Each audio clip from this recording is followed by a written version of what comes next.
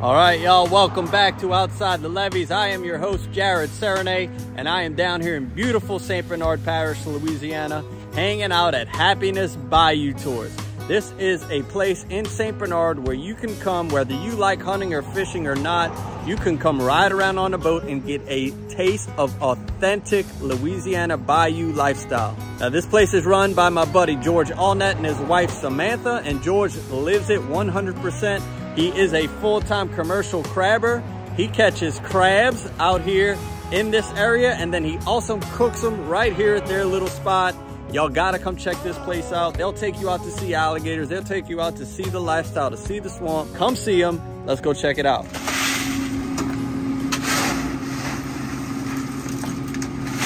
All right, y'all, that's a giant ice bath for these crabs Mr. George is gonna be boiling.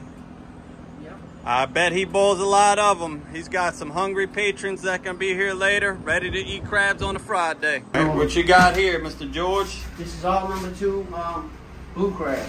Wow, when you caught these? Yesterday evening. No kidding. This little pat, this is my mark, so I know what crate I got. Wow. They all look the same, you know. And they are chilled out, huh? Yeah, it looks like some of them. So tell me what you were saying earlier about you found the perfect temperature to store your crabs at. Well, they was telling me to put it at 53. I put it at 43. And I noticed the crabs I keep in here for 3 or 4 days. You might have a few dead ones, but yeah, you're not going to have... So you tried 53 and you were seeing... Yeah, when I had it at 53, I come back and I'd have 2 or 3 dozen. Now I might have, you know, maybe 1 dozen. Okay. Maybe less sometimes. Yeah, and do you keep a wet sack on them? Is that... Well, yeah, that's kind of damp. Yeah, dry, it don't matter. It's mainly just to keep that the air from the air conditioner. Oh, the air directly. Yeah. That's interesting, man. All right, y'all, so there's your magic temperature for keeping crabs alive. 43. Look at them beautiful. These are 2s? That's 2s, yeah. Wow, well, that's some beautiful 2s. That's today's 2s, right? Well, right. Whenever I'm picking them out for the coat. Right. This crab's still alive. Yeah, he's alive. Oh, yeah. Keep him. Yeah, you just chill them out. You know, it's so hot this time of year. They can't stand that heat just like we can't stand the heat. Yeah, you're right. If you don't keep this, keep them covered, man, that wind from the air from the air conditioning. Right. So y'all do this every Friday? Every Friday, yeah. Pretty awesome. Much. Unless I get other orders, like they tell me every Friday we're gonna boil, so I'll get them. Unless otherwise, I'll notify. That's awesome. And you catch them yourself too? Catch them myself. Usually sell everything else to a wholesaler and and keep whatever we need. Yeah. And whatever I got any sales on the side, you know, always keep them. Look at this big old boiling pot George has got. That's a serious pot there, folks. I can probably boil like 120 pounds, something like that at a time. Can you say that again? I boil like somewhere around 120 pounds at a time in that pot. So that's why I got a bigger pot. But I didn't realize it was a crawfish boiling pot. Gives another step to the job, you know? Ooh, man, nice rusty crab. Show them that crab. Look at that, y'all. Yeah, he's late. You can always tell when they're alive pretty much by the way their claws are not sagging all the way down. Nice. Yeah, so I usually go through them, make sure there ain't no dead ones, because if you boil dead crabs, when people go to eat them, they'll know right away. Yeah, right. Mushy. Right. And I got a couple of fat females that I found, so I said, well, why not? Yeah. You don't get that often, huh? No, not this time. What are some of the common things people say when they see, you know, just come to this place first time, get offered all these beautiful boiled crabs? They say, whatever it is you're doing, keep doing it, because it is. They are excellent. That's what they tell me. So that's awesome. That's definitely makes me feel good that I'm doing something right over here, right? So do you get people from all over, like the South, all over the country? Where are people coming from? Sure, we have people coming to eat crabs from all over the world because we do tours. So they come down here to do a tour, and then when they find out we got boiled crabs, they come do them. Wow. Buy some, but most of the people from up north Louisiana, they eat them like what they call that, where they put this butter and stuff on them. They don't boil them like us. Yeah. They put them steam. on the pit. I steam them. Yeah. Yeah, you're right. And they said, I don't know why y'all boil them like that, man. Seems like the way we do it's better. And I'm like, well, I guess everybody's got their own way. Everybody's got their own way. That's right. We'll eat them any kind of way they serve them. That's right. As long as they alive when we cook them, right? That's right. All right, folks, now I want you to understand how unique that is. This is not only the fisherman, but the cook. That does not happen anywhere else here in St. Bernard. You gotta come here to do that because you're not gonna get it anywhere else. There's really not too many places to get boiled crab. This isn't like Maryland. This isn't like the Northeast. We really make our money in our market on shrimp and to a lesser extent crawfish. But boiled crabs is a little bit of a hard thing to get for the general public. So this is a great place to come, tour the bayou, learn about what's out there, learn about the animals, learn about the infrastructure, and then come back to the little spot here and have some boiled crabs, have you something cold to sip on. Y'all gotta come see them here at Happiness Bayou Tours in Violet, Louisiana. Look them up, come see them. You got plenty of time left before it gets too cold. We don't really even get cold till January, so plan your trip now. Come see these folks. We're gonna hang out for a little while, then we're going out on the boat, then we're coming back to eat crab. I got a hard day ahead of me, folks. Wish me luck. So what is a number 2 crab? Number 2 is a male crab, like it's under 6 inches, and it's got to be hard to the touch. When you touch the shell, it's got to be hard. No play in it, like it don't move or anything, and it can't be transparent looking. Usually, if it's transparent, there's no meat. So when you got that rusty color on, most of the time, there is sometimes you might get one that ain't so fat, but most of the time these are fat crabs.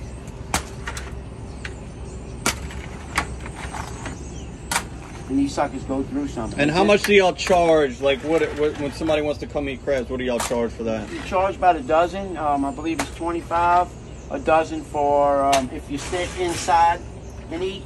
If you stay inside and eat, it's $25 a dozen. If you eat, you take the crabs to go, I believe it's $30 a dozen. Gotcha. So they give you a break if you stay inside and drink beer and that. And right. With your crabs, you get them better. Or even if you don't drink beer, you just get them cheaper for staying inside. Yeah. Keep them here. So I'll let them sit. Usually until I get the water boiling. Sometimes they can be in here. But it don't take long to get this water boiling. I can get this thing cranked up right now. Yeah, right. Dry out, then you crank it up and you put it. All right, so here it is, folks. They also have a little tavern inside here so that before or after you go on your tour, you can go have something cold to drink, whatever it is you like. Here is their little dock where you can hang out. If you are a patron, you can do a little bit of fishing. I mean, look at this, folks. There's George's crab boat hanging out. And then you get on the tour boat here. This is the tour boat. Check that out. Nice little spot, y'all. Ooh, look at all the fish he's got in here.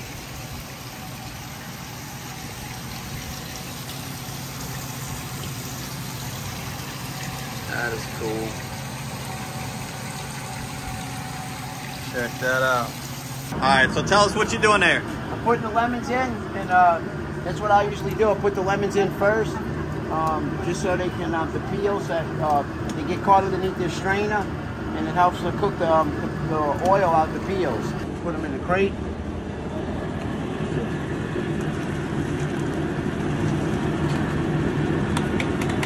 2-cent Scoville.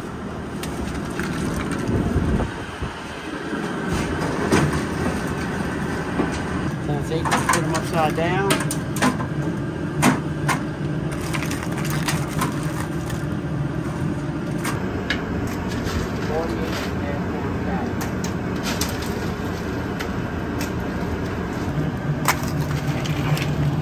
Yeah, when I'm boiling crabs, it's always like I gotta keep an eye on the clock.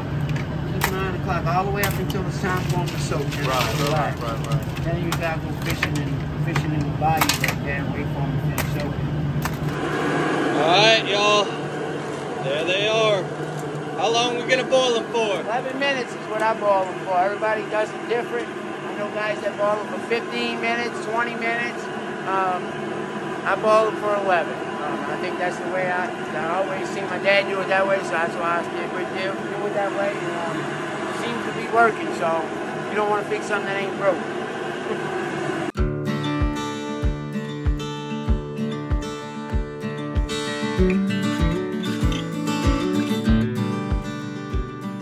tell us about, you know, just being from St. Bernard, growing up in St. Bernard. What made y'all want to start this business?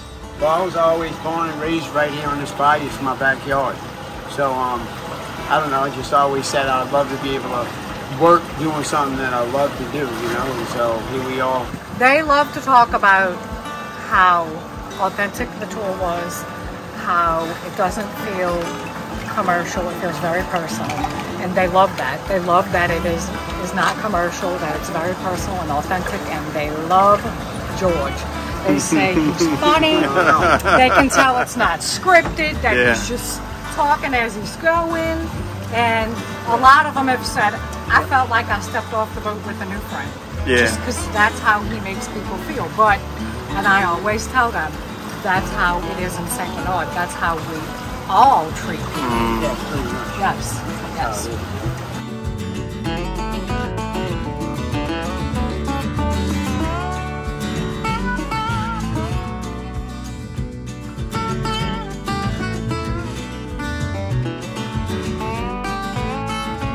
So tell us, what's this giant structure we just went through? That's the violet flood locks, the floodgate.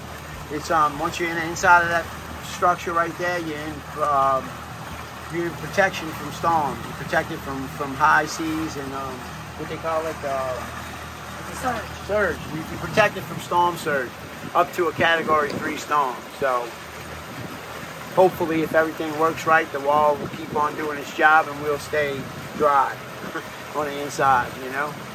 I don't ever want to stay for another one. I stayed for Katrina, and that was enough for me. That was enough.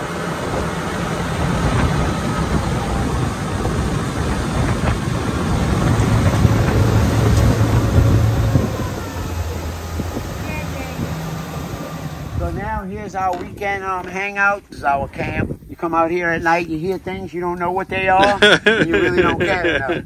You know, so crazy. And the mosquitoes will carry you away if you're not inside that screened-in porch. Check that out. Now, you do stop here on a tour, right? I stop here on a tour. Usually, people need to use the bathroom if they're drinking or something like that. Some people might can't handle the waves in the boat or whatever, any kind of roughness, or some people just don't like boats. They come on because their friends are coming, and I'll have to drop them off here and let them sit in until the tours are back in. Beautiful. Telling you, you gotta come hang out with the folks from Happiness. It's just a hangout. That's really all it is. You're booking a trip to hang out with George, hang out with Sammy, have something cold to drink, eat some crabs.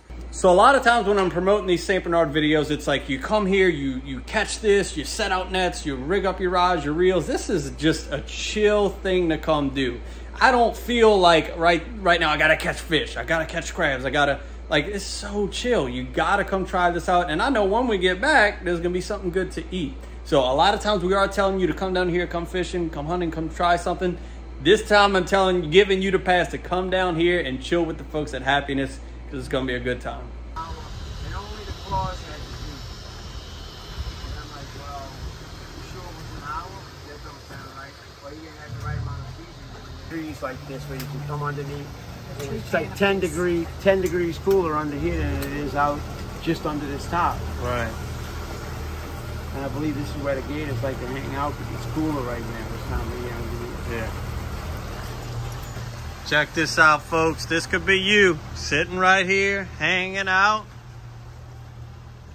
enjoying the sights, asking Captain George all the questions about the cool things you're seeing. Beautiful live oak trees everywhere. I mean, we're in a tunnel. Look at that, folks. It don't get no prettier than that. What's up, buddy? Wave your white napkin. I quit. Took you long enough. So out here, you never see any farm-raised alligators. Like, I noticed when I was across the river working, I worked and they had a lot of gators and they would have notches in their tail. That reflects that it's farm-raised. So they got, and then they got them clips on their back feet. And I never see any of them out here like that. So I don't know if they ever release gators here. But I know all the way up until Hurricane Katrina, we never had alligators down here. As a kid growing up, I don't ever remember seeing gators back here because it was all salt water, and gators don't like salt water. And now that the brackish, they block that mist to go off, Now the gators are back. I think they're back with a vengeance.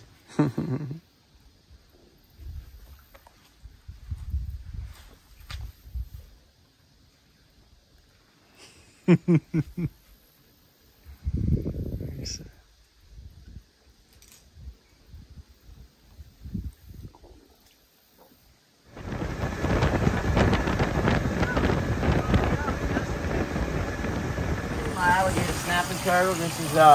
This is Mama. Ooh. She's a little feisty. She's very feisty. Too close. She's been feisty lately. I think the water's a little warm and she gets mad at me. Yeah. But I'm gonna let her go over here so we Take a can look get the at big boy.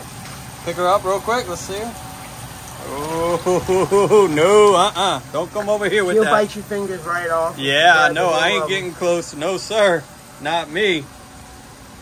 That is a cool animal, though. And what's that one's name? This is Mama, and she's between, what, around 15 and 30, something like that. Wow. So, for measurements that they tell us how to do it. And you see them old beady eyes, huh? Yes, I do. And I ain't getting no closer than that. Unless I'm back there where you are. Check that out, folks. I mean, that's worth the trip right there just to come see that. Just to come see that thing. But that is not where it ends. That is not where it ends. That is not where it ends. This guy is so strong, man. It's unreal. It gets a lot bigger. No way. No friggin' way. Dude, that thing's as big as my dog. Oh my god. This guy right here is like around 90 pounds. Wow. Somewhere between 70 and 100 years old. He'll bite your hand off. That's what y'all gotta come see, folks. Look at this guy. What's his name? He's Papa. Papa. Mama and Papa. Yep. And I ain't getting no closer than that. Papa is Look like, at this guy. When he raises his head up against my fingers, it feels like somebody's pressing my fingers in a door. Yeah, right. Just pressing it shut. Look at him. He's trying to go now. He's like, hey, buddy. Wow. Watch your leg. But I'm gonna get all this little slime off of him. Yeah, right, I'm gonna scrub him down one day. There you go. I don't know. Look I'm gonna at get it, out. dude. That is a beast. There he is, y'all. That is a monster. Jeez. That is crazy, crazy. That thing's right there. They say that I was talking to this guy with the wildlife, and he told me that these things can adapt to under ice. Like if this was to freeze over, as long as it's not solid, just a layer of ice on it, they can adapt and live underneath the ice until it thaws out. They're amazing creatures. It's something to do with how they regulate their heart and all that. I think that's amazing. All right, well, we worked hard. We did all we needed to do. I think we need to go eat, huh? We need to go see what's up with these crabs. Yep. That's right. Let's go check them out. For sure.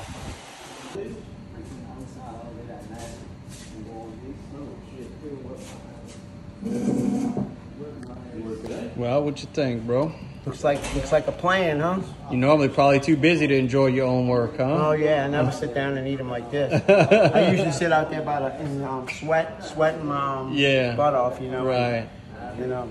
All right, now y'all got to see a little bit of the tour. We didn't give you the full experience because we still want y'all to book a tour here with them here at Happiness Bayou Tours, so definitely get on that. But now the crabs are ready. But before we get to eating, Sammy, who makes the crab cakes here from scratch, she picks crabs for the crab cakes. So when you come, not only get the crabs, you have to get the crab cakes too. She's going to show us a little bit about how she works her magic. This is a female. This is a male. That's how you tell the difference Female, between a female and a male. Okay. So I'll pick I guess I'll pick the female. You want to do the female? Okay. I guess. I don't think it matters. And this is how I pick the crab to get the crab meat for the crab cake.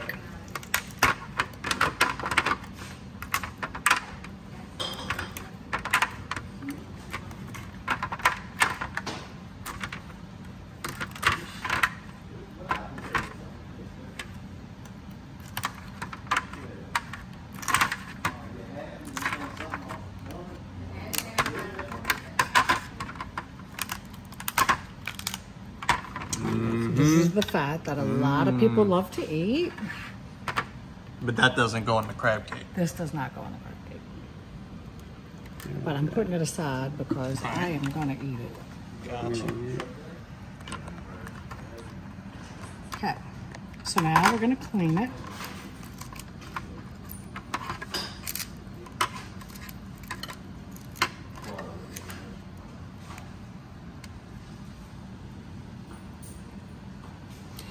There's a soup that people make called crab soup, and all of this fat is used in it. Oh, interesting. She crab?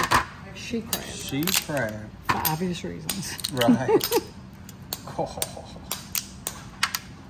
Okay, so you'll just put the meat.